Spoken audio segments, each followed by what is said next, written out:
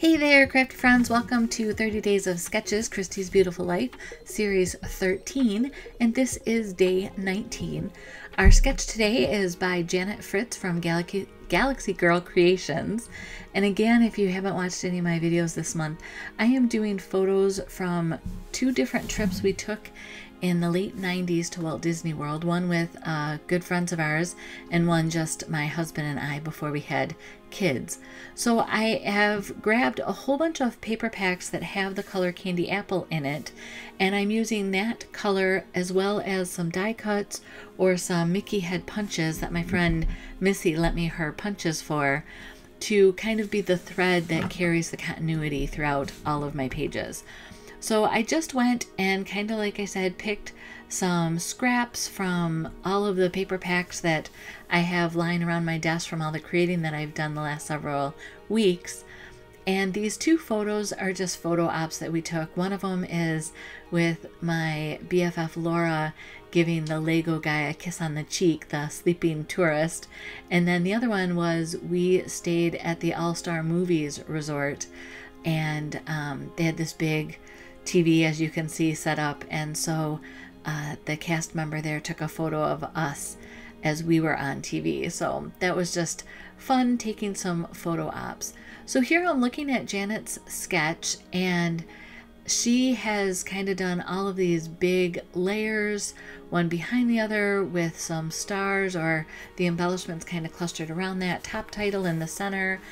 I wish that I would have left my layout like I have it here with the green anchored to the right side, but when I assembled it later, it ends up on the left side, spoiler alert. But I think her layout has a better balance than mine does.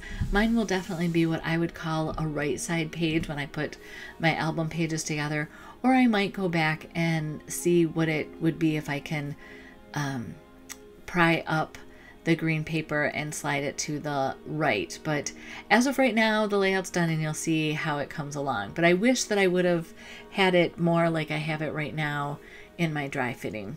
Life happens. So now I have matted my photos on just white, and then I'm putting them on this piece. I believe it's Carolina blue. And then, like I said, I just have different paper packs that I'm grabbing all of these components from. The one with the rainbow here is from Blue Skies.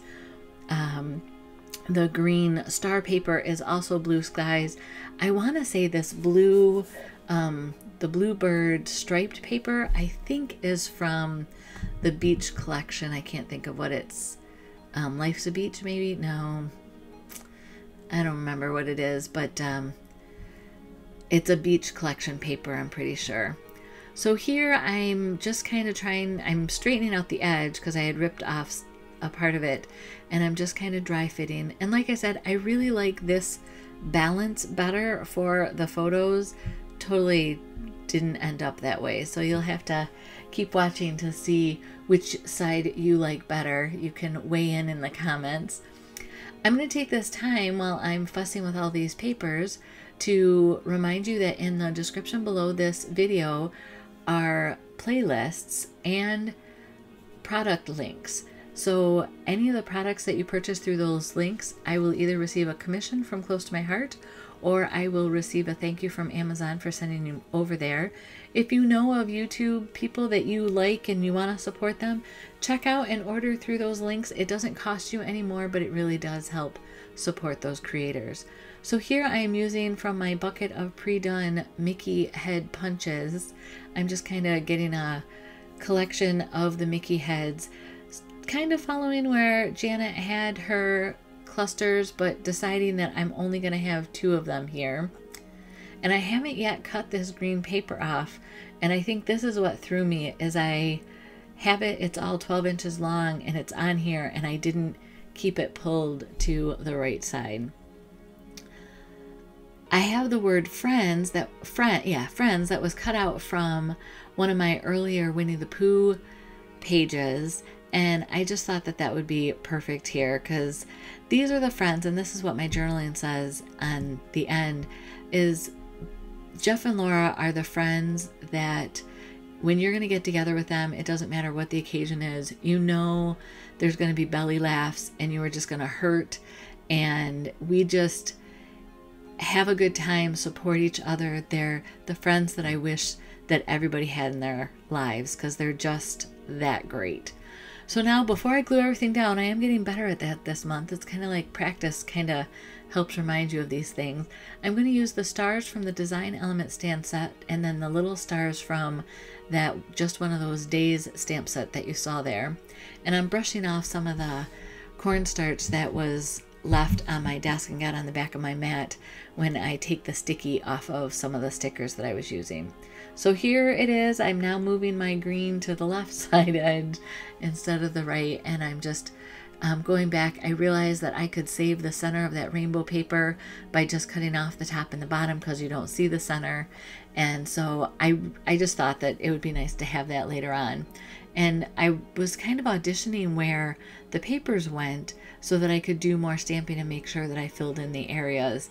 And that's I think where I kind of got messed up on this. But the layout is done. It's another page ready for the album, so I'm excited about that. Today is also the day that Coast to Coast brings out their collaboration. They use prompts from the Stories with Stacy card deck, and so be sure to look for hashtag C2COC23 if you want to check out those layouts.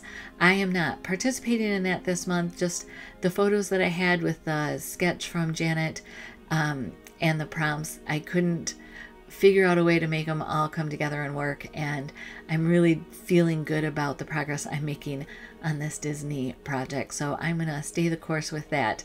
But that doesn't mean that I don't support them, and I won't be back next month for Coast to Coast, so I encourage you to go check that out. And here I'm putting on some of these die cut stars, and then I realized I didn't like that one there. I liked it down in the bottom when it was in with the other stars stamping, but I didn't like it there on the green. For whatever reason, it bothered me. So here again, I am taking my Journaling Jots journaling line stamp set, and I use this all the time on many of my layouts. I think this whole month so far, this is exactly how I have added journaling lines to my layout. So I'm going to grab my white gel pen here and then do my highlights along my Mickey heads. And if you haven't watched any of this, or you don't have a gel pen, I highly encourage you get one. It can be silver, it can be gold, it can be white. But just adding these little glints really kind of elevate this page. It just takes it from a, oh, that's a nice page, to, oh, there's something more. So I didn't always do this, but I think I am becoming a fan, and practice makes perfect. I'll probably get out of this habit and forget about it, but then come back to it later on. So there, I've added my journaling that I told you about. This page is done. Be sure to check out the playlist under the description. One of them has all of the participants for the 30 Days of Sketches video, and one of them is just my 30 Days of Sketches projects. Have a great day. Blessings.